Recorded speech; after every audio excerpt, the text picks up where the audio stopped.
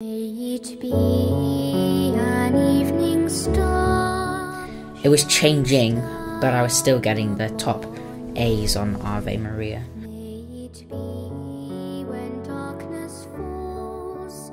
We were still of the opinion that his voice was still very much just a treble voice. Walk a lonely road. Oh, how far. This is the interesting thing. You are right to say your voice was changing on Chorister of the Year. Most boys who get that far, they do have changing voices. We rarely hear an unchanged voice on Chorister of the Year. And you're expected to behave, well, more than like a professional, really. You're expected just to do exactly as you're told, to stand exactly where you're told, to wait as long as you need to, you know, all this kind of stuff. And yeah, I just wonder, do you have any thoughts on that? Is that, would you agree with that? Kind of, is it slightly strange? A promise lives within. So that was May It Be. That was recorded in May. Go on. August 2021. August 2021. So whereabouts in my voice change journey do you reckon that was, Martin? Well, that's interesting you should ask that, because May It Be is an interesting song. Yes. And there's quite a lot about it in the new book. Yes. And one of the reasons is it was previously recorded by a boy called Dominic Byrne. I think he called himself Inigo Byrne, back in 2005. And we used Dominic's recording in the Boys Keep Singing films as an example of where your voice was when you recorded it, if that makes sense.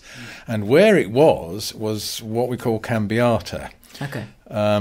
Now, people misunderstand cambiata. They think it's just like a, you know, sort of tenory voice, but it isn't. It's actually higher, the first stage of cambiata. So your voice was at that stage where it could still sing up to a top G if it wanted, but it was more comfortable and richer down in the range from middle to treble C, perhaps down as far as A, which is exactly where May It Be was. Now, the interesting thing for me on this is May It Be was an Enya song. Yes. And I had some interesting reactions when I played Dominic's May It Be in schools. Boys who did a lot of singing thought it was beautiful, but boys who didn't thought it wasn't as good as Enya. Now, what's your reaction to that? And how do you position yourself against Enya? Well, I think I did it very differently to how Enya did it. As with most of my songs, are much more kind of a different take on the song and a different way of singing it, and sounds a lot different to the original. And I think that's just generally just different, so it's not really comparable. Is that a word? Yeah. Comparable. Comparable. Yeah. Interesting, to because Enya, I think I recall Simon Cowell in his judgment on that day of your performance of Run. Yeah. He said you made that your own song, Cormac. Yes. I think you probably did, and you do. It was very different to the Snow Patrol version. I think kind of unintentionally I've done that with most of my songs, just kind of doing it my own way, not really giving it a second thought until people point it out. Well, that's probably, you know, part of why you've been good at this, because you're not just a boy singing, you're an artist even at the age of 12. You know, I think I can say that without you know. Good. You agree, Matthew? Absolutely, yeah. I mean, it's interesting as well with May It Be that, being from Lord of the Rings, you can see different points in the score of Lord of the Rings as well, where if there's something particularly otherworldly, fantastical going on, like, you know, moments where Gandalf turns up, you actually get that pure, clear treble voice coming through. So it's obviously the go-to sound for people that want to express something ethereal, and it would seem like that'd also be magical, true of the kind of, even when it's at that cambiata stage as well, that it has that unique kind of quality. Any thoughts on that? Well, yeah, I agree. And the problem with Cambiata is that first stage of Cambiata, when they could still sing treble, in most choirs they do, and you never hear the Cambiata voice the way Irving Cooper, whose idea it was, originated it and thought it should sound. It is that low treble sound rather than a scrawny young, it hasn't gone down to that yet. So that's why I think Cormac's later songs are so successful. I think that the other difference with the Enya song was the actual accompaniment.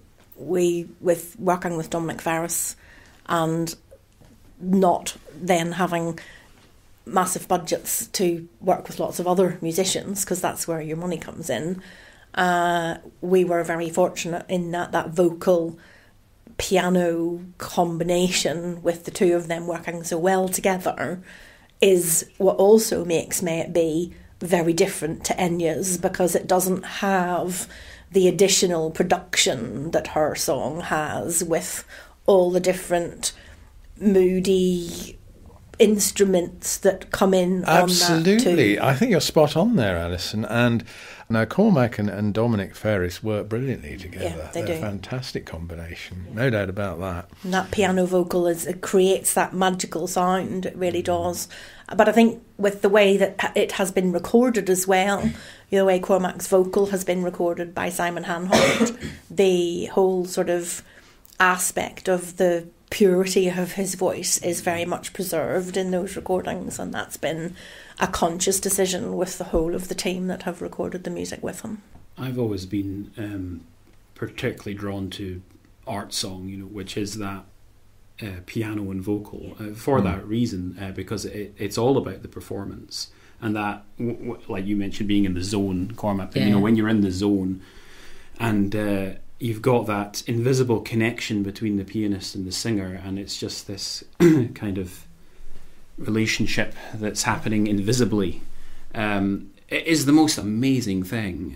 It's amazing to experience, I'm sure you would agree. And I think for a lot of people, though they can't put their finger on why, it's amazing to listen to as well. Yeah. And I think partly by design, and all credit to you, partly, by good fortune, you landed on that with Dominic, the fact that you're obviously both, brilliant performers, and were able to bring out the best in each other in a way that people who wouldn't technically be able to understand what was going on just listen to it and think and realise that they were listening to a kind of next level performance.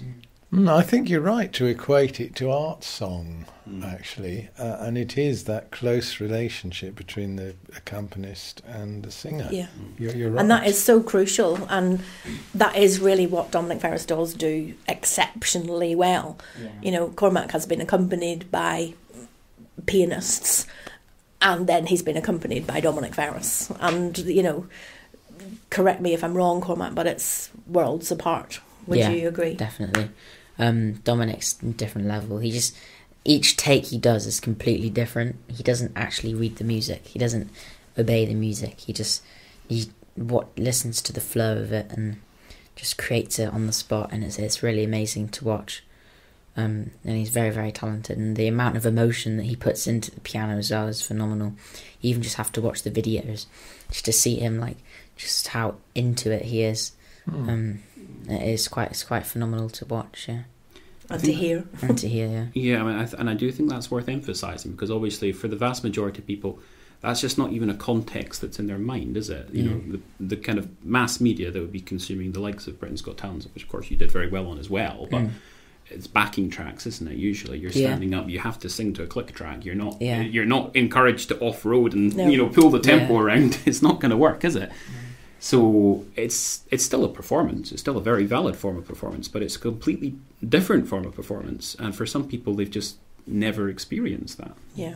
90% of all the tracks that Cormac has recorded with Dominic have not been to a click track. Yeah, I think we did one, which was Angel, wasn't it? With the click. And we did try Angel without it. That was only because Dominic got the piano track, on the second take or something like that.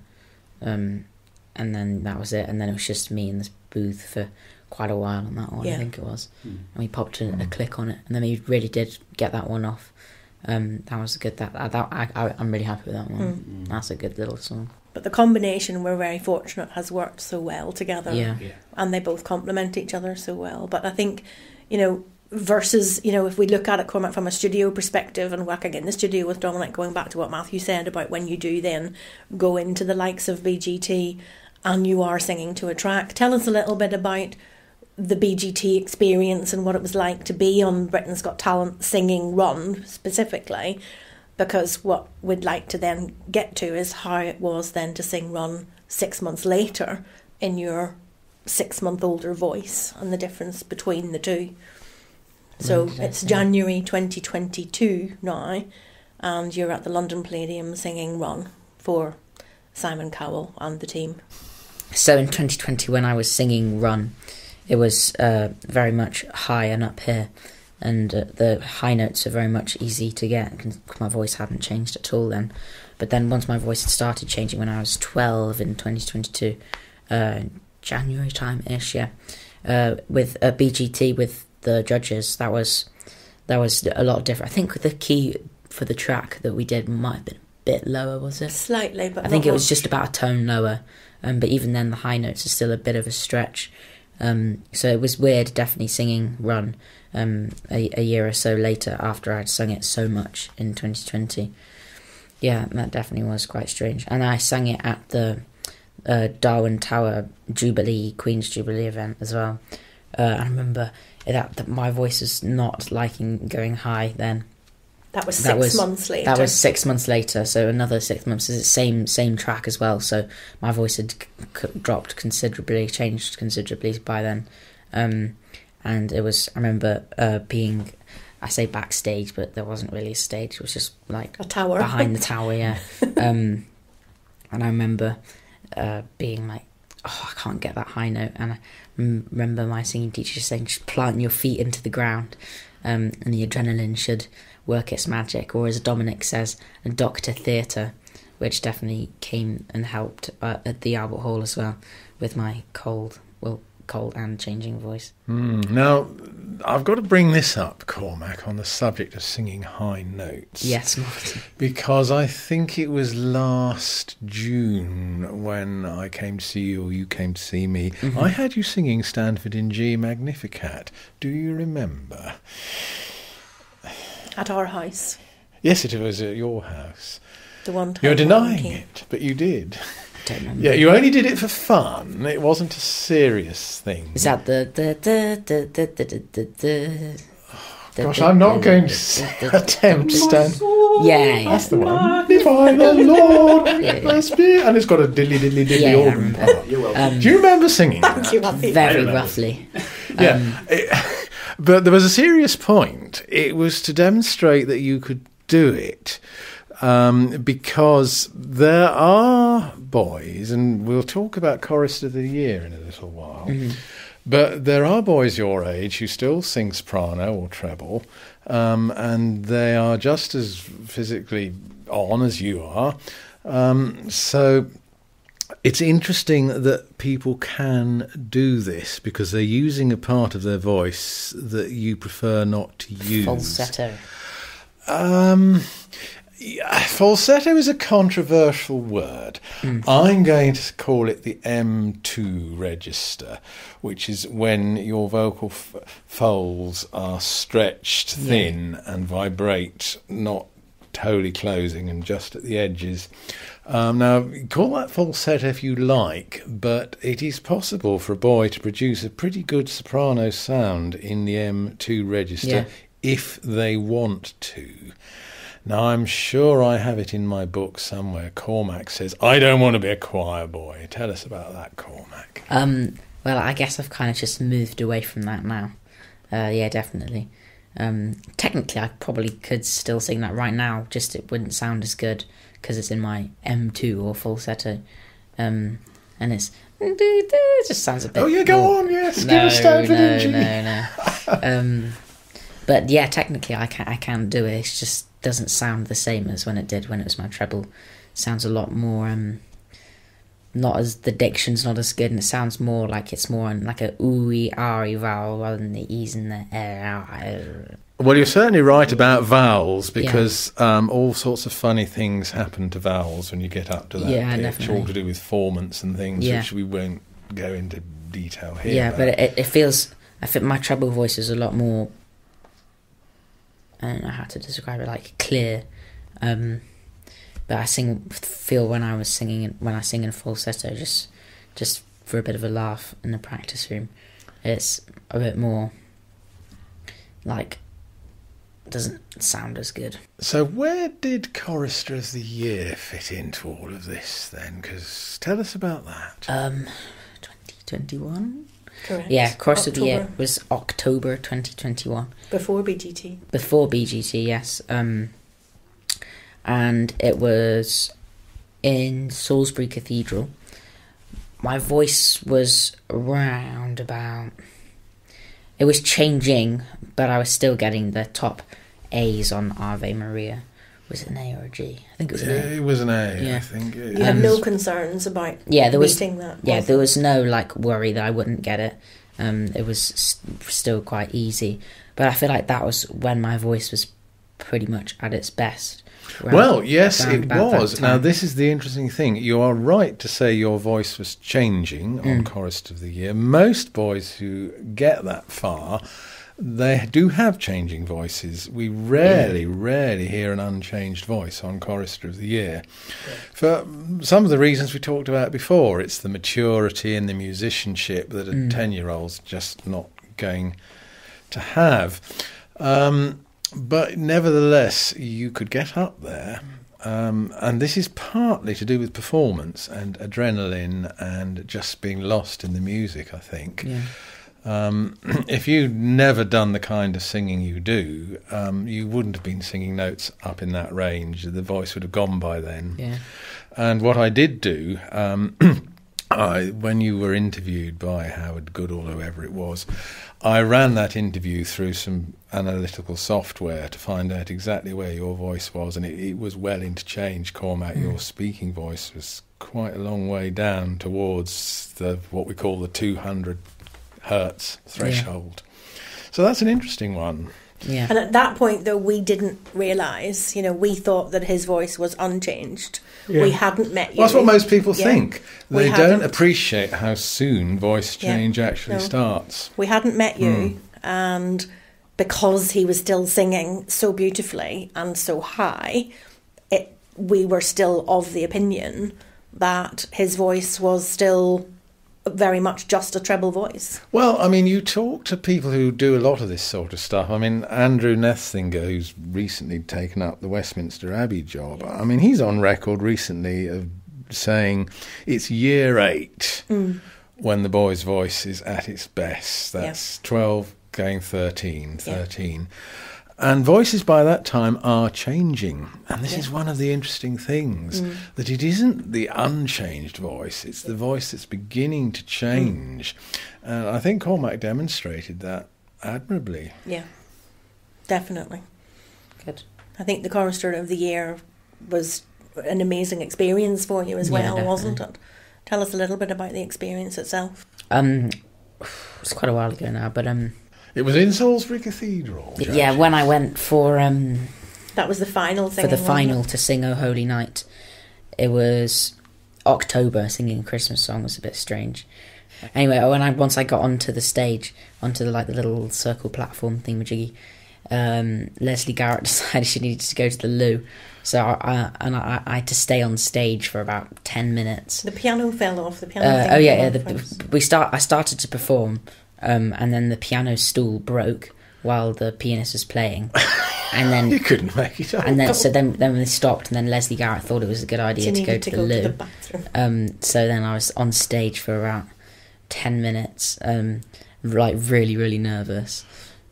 Standing on the spot. Yeah, with the spotlight on me, so that's quite quite nerve-wracking. Of course, it's also a cathedral. The loo wasn't just round the corner. Yeah, No. and she had to get unmiked and everything. And the mic had to go off, and then the mic had to go back on again. Yeah, And so, poor Cormac. I'm sure you've forgiven Leslie, though, just in case she does listen. yeah.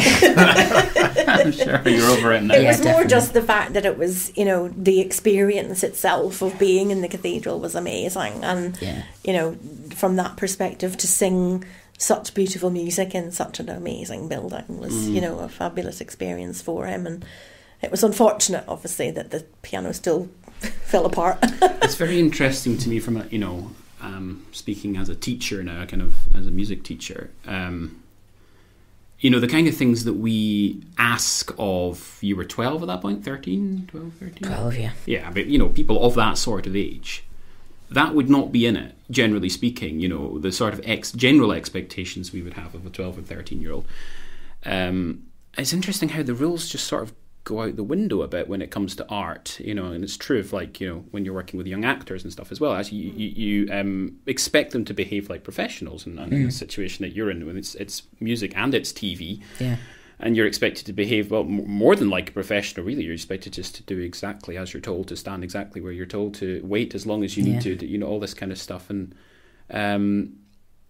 yeah, I just wonder, do you have any thoughts on that? Is that, would you agree with that? Kind of, is it slightly strange? It was definitely. Everyone just kind of expected, like, all the 12 and 13-year-olds to, like, almost as if they'd been in the business for 20 years, like professionals. And I think quite a few people found that quite strange, being especially treated like it was just normal to, like, be on stage for a while, or, like, taking instructions from a floor manager, and, like, and being mic'd up, and all this, like, special treatment kind of was quite surreal for a lot of us, I know. So yeah. We were very well looked after, though. Yeah, you we know, were, definitely. I think from that point of view, you know, the team were excellent. But I would like to touch on that, though, from the perspective, while we're on Chorister of the Year, I think that is partly a legacy from this kind of traditional chorister kind of world, if you like. And I know Martin touches on that in his How High Should Boys Sing as well. You know, I think you give an example of, like, a, you know, when the minister doing a children's address, you know, during the service, and turns to the Daffodil Sunday. yes, no children in the congregation are willing to answer, so he turns to the choir and, like, no, not us. We're the professionals, Absolutely. and they are Absolutely. up there doing, as you say, a man's job in a boy's world, or whichever way around it is, a boy's job in a man's world. You should be so careful these days, because girls it's an as well. adult's world, and girls can do it as well, Oh, just indeed. as well as boys. We have that too. But we're don't talking we? about boys just now. Yes, we Yeah, are. we are. And whether they're boys or girls, they're doing an adult's job, aren't they? They are. And it'd be just good to talk about that. How do you feel about that? Because there's obviously some really good things about that, and then there's some really challenging things about that. So how would you agree with that? And Yeah, well, I guess when you're that age, really, you just kind of just take it on the chin and just don't really think much of it until someone points it out. Like you just did. Like, I didn't really think about it much until it was just pointed out.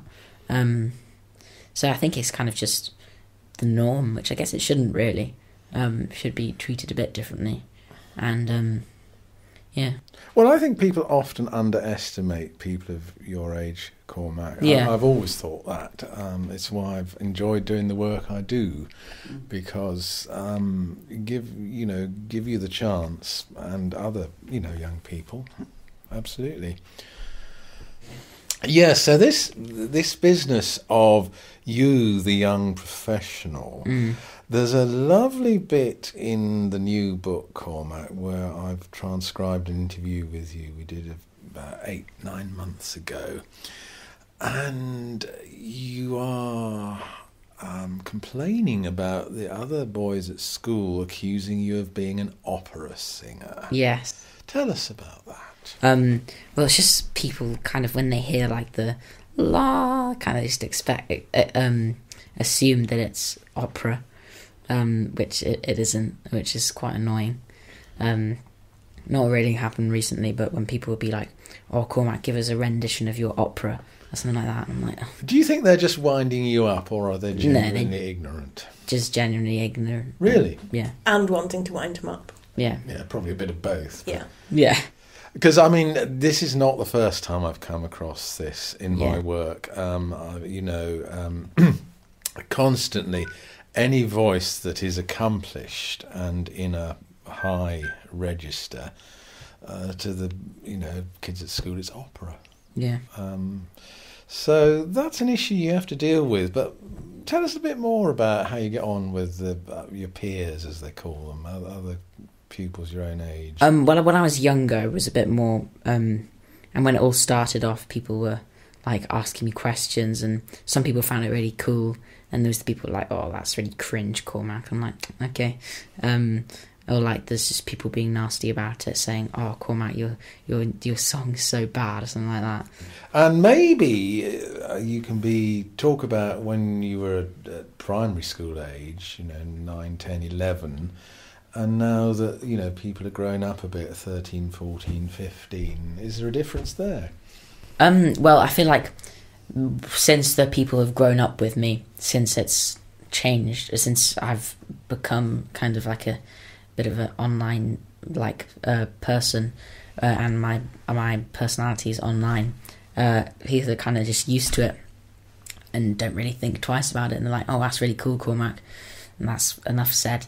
Or like, "Oh, I like your new song, Cormac," and that's it. Or there's the people that kind of take the mick, but that's not really recently. That was more when I was younger. But now it's kind of just normal, and people know it's there, and it's not really said about much anymore. Yeah. That's interesting, because that I've heard, times before, and, because I've been doing this work a long time. And Yeah. the Mickey taking goes on more in primary school and with the younger age groups, which I suppose is not surprising, because at secondary school people are maturing a bit more. And yeah, so that is your experience. Yeah, definitely. Any difference between girls' and boys' reactions? Probably to avoid that question, because I went to a boys' school. Yeah. Right. Yes, I was forgetting that. But that's an interesting one, though, isn't it? Do you think... Well, let's put the question another way. You go to a boys' school. Well, he doesn't I really. went to a boys' school. You went to a boys' school. Yeah. What do you go to now? A girls' school, Martin. This is going really well. They're having great fun in the control room. We were talking a minute ago about the Mickey taking is more likely to happen with younger children. Now, you were at a boys' only school when you were younger, and you're now at a co-educational school. Mhm. Do you think that's made a difference as well, apart from just getting older? No, I don't think so. Maybe. I only ask because in some of the boys I've spoken to in the past, they started to get girl fans in their teenage years that they wouldn't have had before. Not you? I don't. Not really. No. Interesting. Your face says otherwise. But No. Oh, put you on the spot there. Okay, fair enough. But it does raise this whole question of who your audience is. As you grow and mature, how does what we call the demographic of your audience change, or does it? Because the time is going to... I think it's true to say, Cormac, disagree if you like, but when you're a young treble, most of the people listening to you would be old enough to be your mother or your grandparent. Yeah. Would you agree? Yeah. Well, you can't be a grandson all your life. Yeah. You're going to get older. How's the relationship with audiences changing already, and how will it change? Well, I guess I've got a very mixed demographic of people that listen to my music. There is quite a few young people that do listen to my music. Not necessarily in England. It's more overseas mixture of different areas. But it definitely is the more older side of people. But as I'm getting older, I think it's more they don't really want to listen to teenage singer, rather than they'd more likely want to listen to a treble singer with the more, I think it's the sweet innocent tone that quite the older people quite like. So yeah. If I could just intervene there just as well, though, I think from my perspective, Cormac actually is really very fortunate, because not just with his singing, there is the person that he is and the engagement that he gives to his audience beyond his singing. And I would say actually that whilst we know that of course there are people who love treble singing and who have followed Cormac because they love treble singing, and yes, of course, you know, that's what they want to do, and they will move on and listen to other treble singers as they start to come through. There is actually an awful lot of people who go out of their way to comment on Cormac's videos where we have new voice, to express their support for him through his voice change, and how willing and keen they are to continue to listen to him singing and to support him when he gets to his more adult voice stage. And we're actually, you know, very grateful for that, because this is very much uncharted waters for us as, you know, a team of people that work with Cormac as he sings through his voice change. And I've been really very pleasantly surprised at how supportive people have been. Well, I think I need to say I have been as well, because, you know, boy trebles come and go, and you're great for a while, and then your voice has changed and the next one comes along. But I think part of your success, Cormac, is you're more than just a boy treble. You're an artist, and there is evidence that you're taking your audience with you. And like your mum says, there have been some very supportive comments, and it's you they're supporting, I think. They like you as a performer. And we're very grateful for that, because, definitely. you know, one of the things that we were very conscious of was, as you say, boy trebles come and then they go. Cormac alluded to it earlier as well, and they disappear and then they come back when they're 16 or 17. And we didn't ever have a plan beyond when his voice changed, we would stop doing what we are doing. And actually, it's been the support of the people who have been on this journey with him that has actually encouraged us not to stop.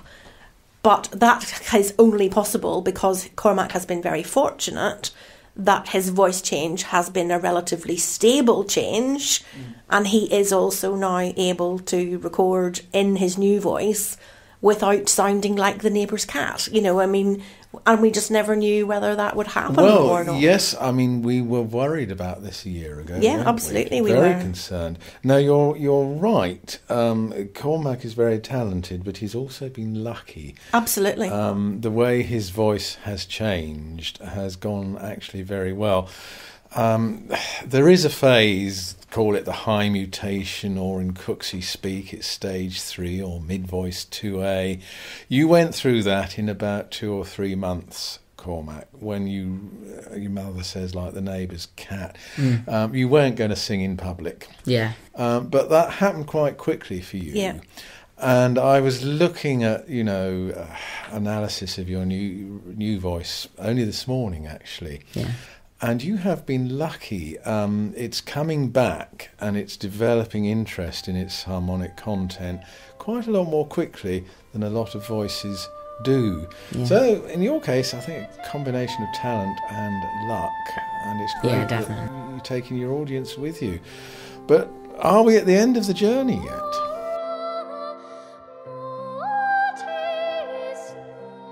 In the next episode, we will pick this conversation up again.